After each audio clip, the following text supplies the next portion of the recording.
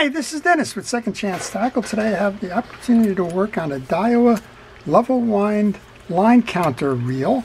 This is the Daiwa SG Sealine Graphite 27 line counter A. It's a nice reel. Kurt sent me in a whole bunch of sea lines to service. I believe he's up in New Hampshire. And when he sent them in for service, well, this one was in there. There was a 47H Great Lakes line counter, and I did a video on that one as well. I'm not sure which one I'll post first, probably this one. But if you have the Great Lakes line counter and you think that that's this reel, it's not. It's completely different, and that's why I thought I would do this one in addition to it. This one does say that it will work on the 47 LCA in addition to the 27 and the 27 LCA and alike on the graphites. So what I did was I went out to the internet and I got the burst diagram for this, just so I know from the schematic that if I run into trouble I have a reference point to do that. Well, we're going to start by taking the reel off, and interestingly enough we got to take both sides off on this. So I'm going to service the gear side first. And well, one of the things that I enjoy about Second Chance Tackle is the opportunity to teach you how to do the reel service yourself and how to gain the confidence you need to, well, attack just about any reel. And before today I've never been inside one of these, but well, now I will be. So if you like these kinds of videos, if you want to see more of these, if you want to learn a little bit more about reel repair, maybe you're even thinking about a side hustle where you're going to open up a reel repair shop or something, I would encourage you to subscribe to my channel. If you do subscribe to my channel, please use the notification button. That'll let you know when I'm posting, and well, you'll see if that's something that interests you. I work on all kinds of reels, and if you are interested in it, you can watch it, and if not, well, that's okay too. I put all the pieces and parts I take into a parts tray.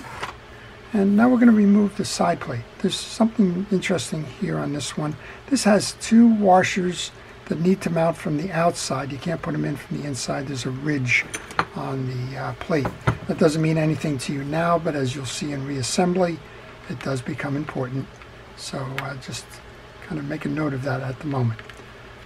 You need two different types of screwdrivers. You need a micro screwdriver because there's going to be 3 of these very small screws. There's going to be 2 of them up here by the line counter. There'll be 1 below underneath the gear shaft. So just be careful to use the right tools. That way you won't scar up or ruin the threads or the heads of these.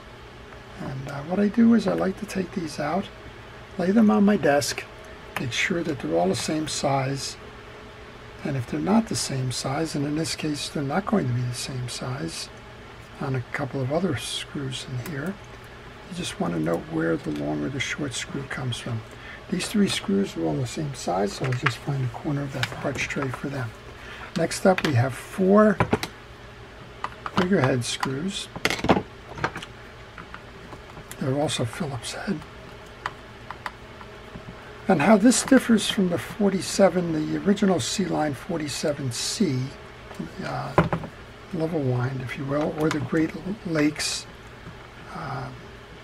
line counter LC, is that this one does not have the bridge in the side plate. This one has the bridge on the frame, which is completely different than the earlier architecture.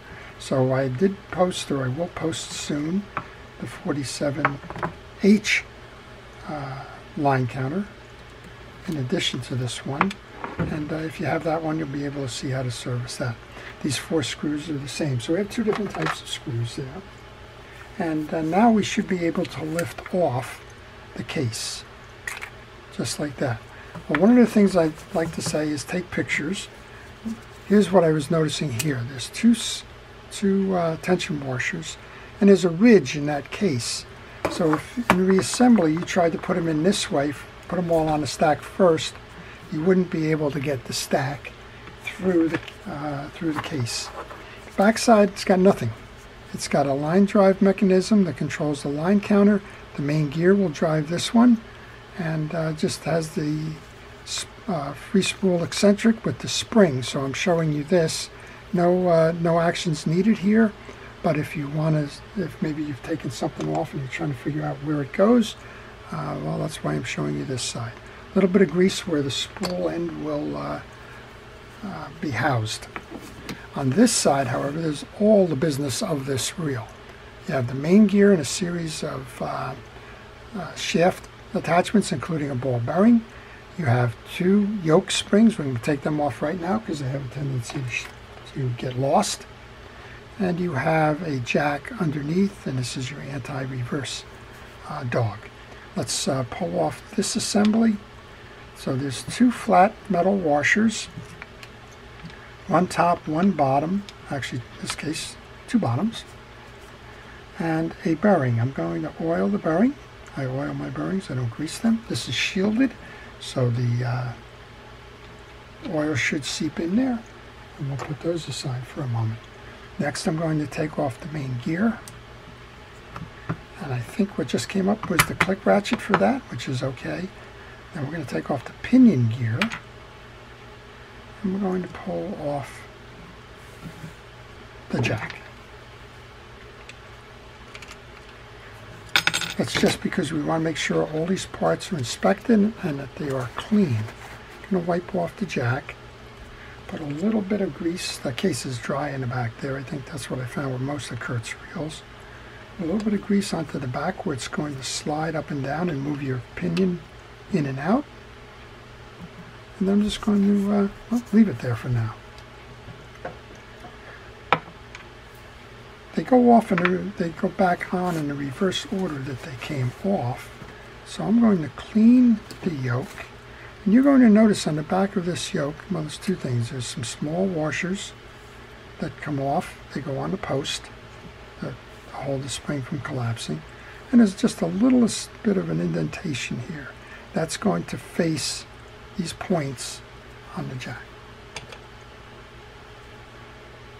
I'm going to put grease onto the collar here. Inspect your pinion gear. If this was dirty, well, you'd certainly clean it up, but this one's dry. And that's kind of what I've noticed about all of these reels, is the greases and oils have evaporated over time. There's a lot of sun damage on the reels that Kurt sent, and that's usually an indication that the reels have been sitting in a pretty hot place for a pretty long time. And well, the sun will take its toll on the finishes on reels. It will also become a problem when you go to service a reel because, well, you probably don't have the greases there. Well, I just pulled that anti-reverse dog up and out of the way too much. Put that little washer back on the post. That's so that the spring doesn't trap inside the post. And now we'll come up from the other side. This is a click ratchet. It's going to pop your free spool back. You can see the long tag here. When that stud comes over, it's going to push that tag up. It's got a square on the bottom of it. You need to make sure that the square meshes firmly with the gear post. It can't sit high. We'll show you, probably push it up right now. Well, so it's going to come down like this, and that stud's going to push it back up and out of the way. There's a washer I left on there.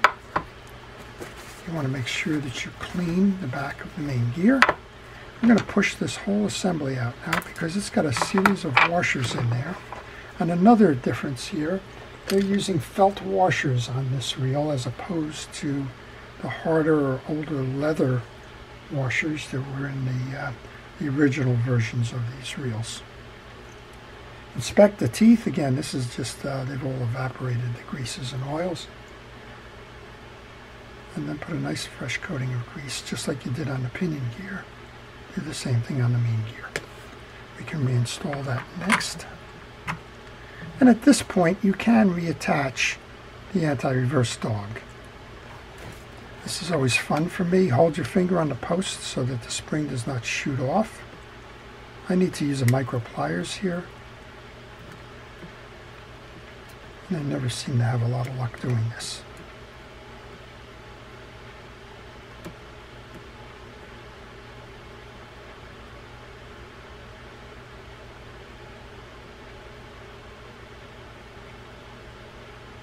I would generally like to do it with my hand, but my fingers are too big. We're going to go the other way. Take the spring off the post, loop it over the little beak on the anti-reverse dog,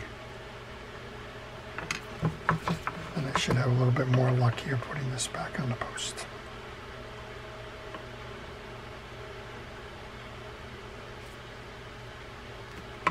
There you go. All right, so now we have the anti-reverse dog is set. You want to test it, just kind of twirl your main gear. You can see it's working there. These are felt washers. Felt washers need to stay lubricated. If there was another thing that I noticed with the ones that Kurt sent me, it was that the felt washers were pretty well worn. There should be 3. It's a 6 setup. So we have 2 that are called keyed washers, the rectangular. We have one that's called an eared washer. The first one in is the felt washer. I oil the felt washers. I just give them a good old bath of oil. The first of the keyed washers, that's the one with the rectangles. Make sure that your washers and your metals are clean and that they don't have any dirt or rust or debris on them. That'll only shorten the life of washers, particularly felt washers. So felt washers are fine as long as you keep them lubricated. If they dry out, then they tend to tear. If you do find that the washer is tearing, you have the opportunity to replace them with Carbon-Tex or other products, but you do not need to under normal use. That's your main stack. We're going to go back here, pick up the stack for the bearing. On the bottom we had a thick washer, then we had the bearing, then we have a thinner washer, kind of like a bearing shield, and then we have the one that's the same thickness from the bottom. That's the stack for your main gear. I'm going to take the 2 springs now for the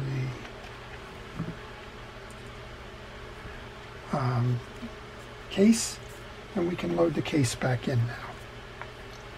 There's a stud on here, and sometimes you have to work that stud in order to align it with the hole in that jack. Go ahead and put this back in. Should go down straight and even. Line your studs, and when it's out like that, it generally means you have to trip the lever just like we did to pull that in. That's aligning the stud with the hole. We'll come back now and put those screws back in. I'm going to start kind of reverse of the way we took them out. I'm going to start with the 3 small ones. Just kind of makes sense to not keep switching tools all the time. Well, if you have any questions on this reel or any reel in general, maybe you're working on one and you're stuck, maybe you want to know a little bit more about the history of the reels, maybe you want to learn when the reel was made, or what the purpose of a line counter reel is, or any question in general. How do you cast the reel? Is it a good casting reel? Whatever. Just leave those in the comment section. I do try to answer those, and try to answer them in the morning following the videos being posted. I'm just looking at this the schematic here. It said it was printed in Thailand. Well, that's not correct. It was printed upstairs on my printer in New Jersey. I guess that means that maybe it was originally printed in Thailand. If this is a copy of the original, perhaps. I don't know. I always find those things curious. I suspect maybe this reel was made in Thailand as well. I know Daiwa does have a plant there. Alright, the 4 other screws go in the remaining holes.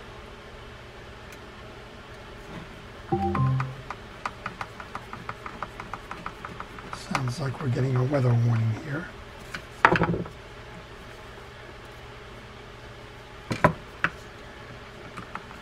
Wasn't paying attention. The 3 screws that have the tapers in them.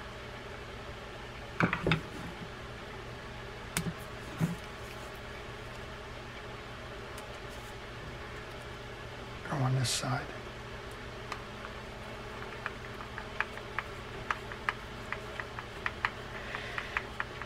Actually, that one's fine. It's the one under here that has the taper. got to note all these things. There's always a little curiosity in terms of how the reels were designed or what purpose it served when they were designing it. This one has the little bevel on the bottom of it that the others do not have. And that goes into this one here, which has the corresponding bevel in the case. And the reason why that's there is so that you have the full swing on the free spool arm. This has got some rod and reel cleaner on it. I'm using a pen rod and reel cleaner. I just want to clean off whatever grease I transferred, but also there's been some damage on that. Let's go service the line guide next. And we'll go over and service the back side. The line guide has a cap that's holding a pawl in it. Move it to one side. I just got lucky that it happened to be in the one side. If you gently tap down, you can usually tap out the pawl enough that you can grab it. Pull out the pawl because this is what you want to take care of. On these things, you usually see a lot of dirt and debris, and that's exactly what's going on here. You need to clear that from the channel on both sides. You can kind of see how it's all just matted up there. So you need to take that, get that cleaned away so that the pawl can travel easily in the line guide. You can go ahead and install that back in. That has to seat, so if you hold your line guide to one side, you can generally work it down to where it's seated like that. There is a small copper colored cap. I don't know if it's copper, but there is a small little washer inside the cap there. Make sure that it stays in there. That gives you the right spacing for the line guide. I can't tighten that now because the reel seat is in the way, but we'll move that over in a moment. Last thing then to service is the non-gear side. We want to pull the spool out. There should be a bearing in the case back here, and you want to make sure that that gets oiled as well. There's 3 screws here. Do the same thing. Take them out, put them next to each other, make sure that they're all the same size. 9 times out of 10 they're going to be the same size, but you don't want to surprise yourself one time when you're doing it and find out that they're not. Okay, now check the idler gear, make sure all the teeth are there and good. Drop of oil onto the bearing like we did with the other one. Drop of oil onto the shaft near the line guide. And I just, generally speaking, I like to take penetrating oil and just shoot it under the worm drive gear there, just to get inside of that. Okay, there's a little washer that just came out off the spool. There was nesting in there.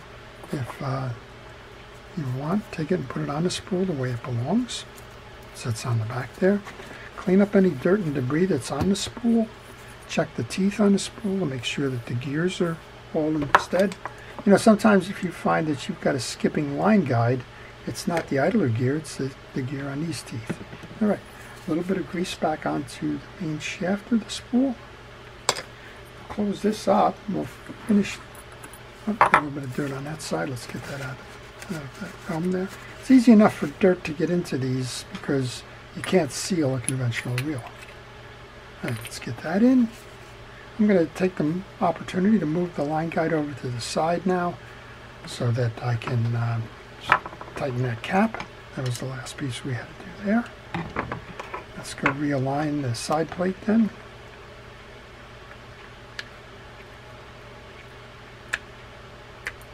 And if you find that the side plate is not cooperating with you, just turn the handle.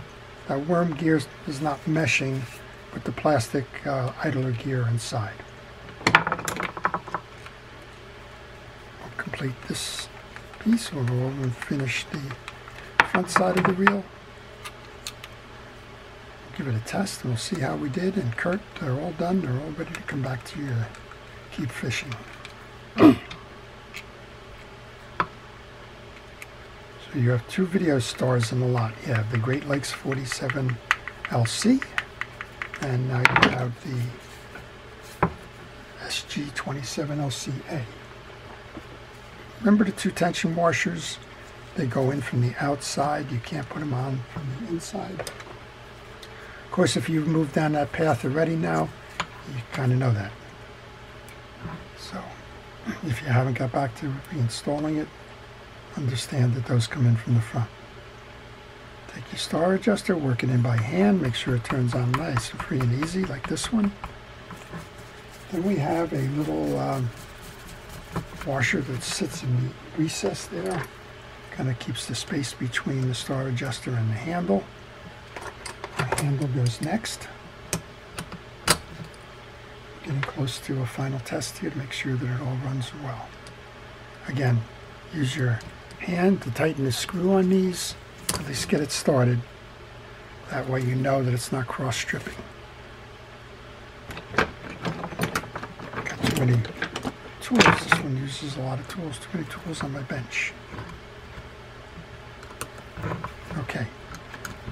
Tighten the handle nut. When it's perpendicular to that screw hole, it generally will line up with the hole on the cap. And we have that line. Yep, I need to back it off just the slightest amount.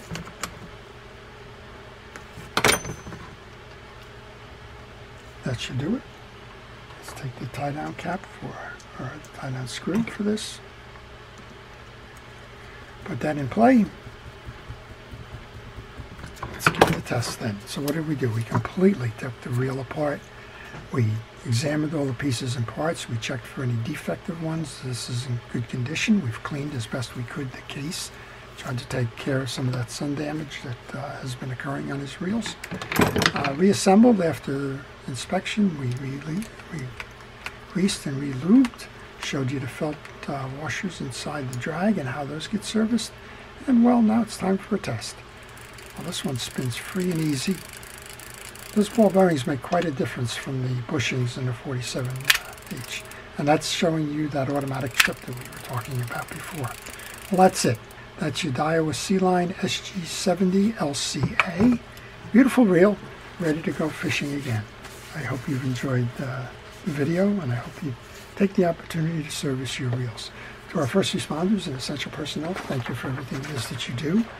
I appreciate all of your efforts and your career choice.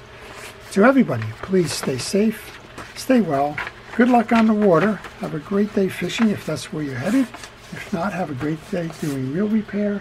If not that, have a great day watching my videos. Again, please subscribe. This is Dennis with Second Chance Tackle, wishing you the best.